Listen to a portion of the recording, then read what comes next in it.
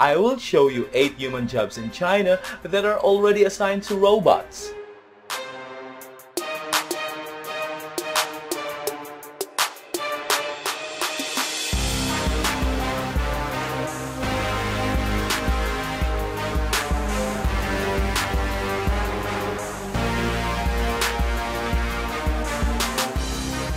Because of the rise of AI and robotics, we are now entering into a new era of automation and robotics in the world of work and employment.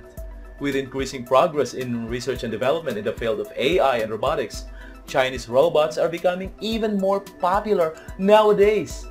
And that is also because of the country's industrial initiative Made in China 2025. It is positioning itself to become an industrial leader, especially in the field of robotics. As a result, many of China's advanced robots are now taking over some blue-collar jobs, or even the white-collar ones that are usually done by or assigned to humans, while some other Chinese robots are working alongside humans to help them make the job done efficiently. And today, I will show you 8 human jobs in China that are already assigned to robots. So without further delay, here is the first one: the robot news anchor from China. Hello, everyone. I'm an English artificial intelligence anchor. This is my very first day in Xinhua News Agency.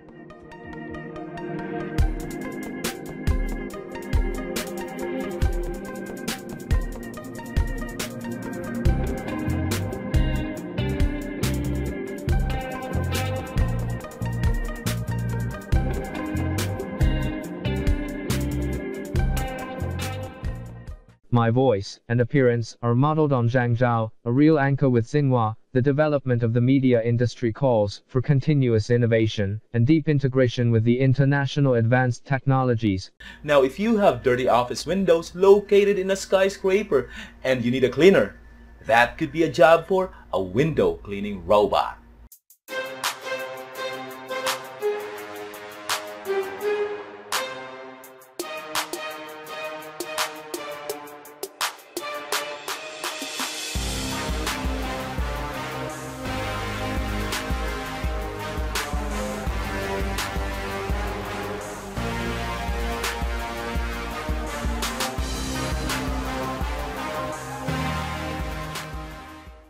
Now, if you need police assistance for safety and security reasons, then here comes the police robots. China has created robot police officers that are infused with facial recognition technology that help them identify and arrest criminals. They've also stationed the e-patrol robot sheriff at the Zhengzhou East Railway Station in Henan.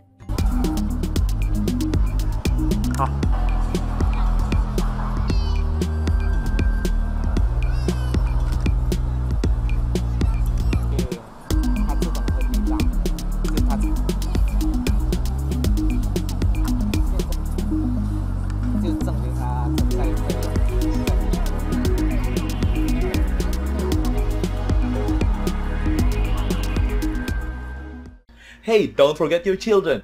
They need teachers to educate them in life. And because of that, here we go with robot teachers that can teach your children.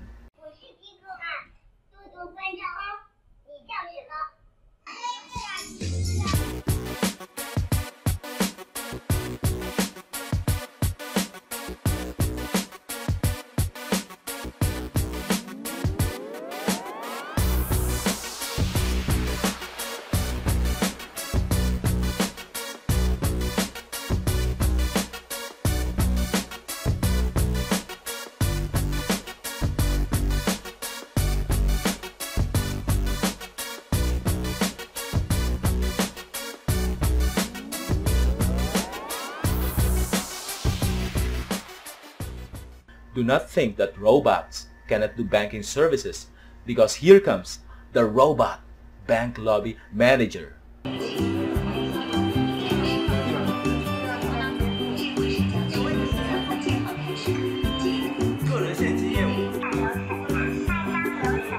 这台智能服务机器人呢，它可以取代大堂助理，实现这个迎宾接待、VIP 人脸识别、咨询问答等等这些基础的功能。未来呢，它还可以实现转账、取款、这个开通网银。 If you are not feeling well right now, maybe you need a doctor.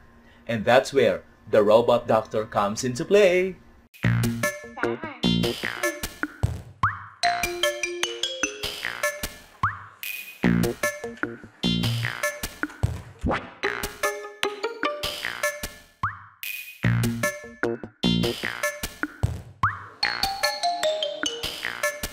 Also in the capital at PLA General Hospital, you're looking at 4 robotic arms performing surgery. Our robots are usually fully booked. On average, I now have 2 to 3 robotic surgeries every day. Surgeon Liu Rong, who pioneered the robotic technology at the hospital, performs non-invasive surgery on malignant liver, pancreatic, and gallbladder disease.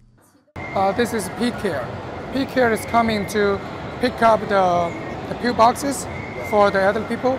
The other P-Care says there is like trash on the table. Robots have also made their way into dental offices.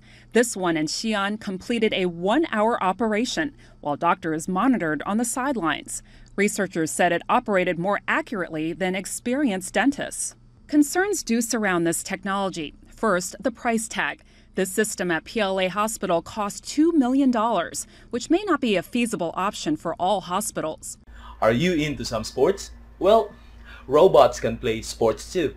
So, here comes the robots that can play football. It might look like toddlers learning how to walk. But even professional footballers had to start somewhere. To build such a robot that can move and feel requires the installation of many sensors to enable them to tell which direction the football comes in, where the goal is located, its position on the field, as well as to recognize its own team and the rival team. I think you are already hungry and you need someone to serve you with foods. Well, let the robots serve you. So here comes the restaurant robots.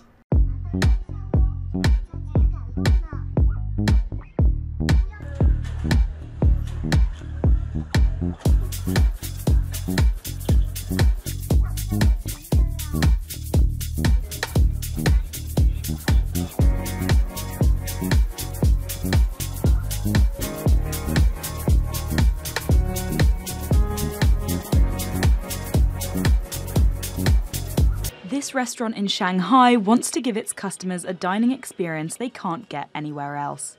They've done away with their waiters and replaced them with robots.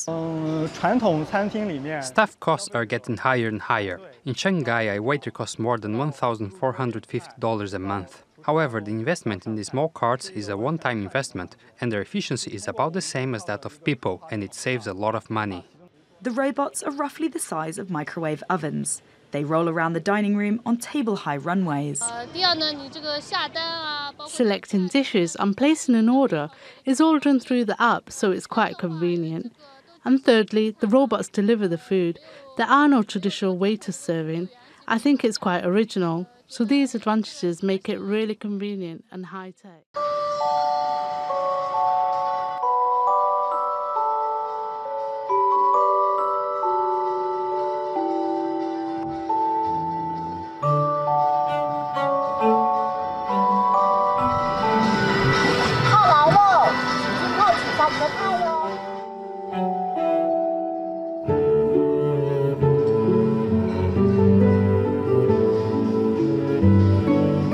I'm pretty sure you have something to say about this video, so don't forget to leave your comment down here. And that's all for now. Once again, this is Richard Aguilar. Thanks for watching and see you next time.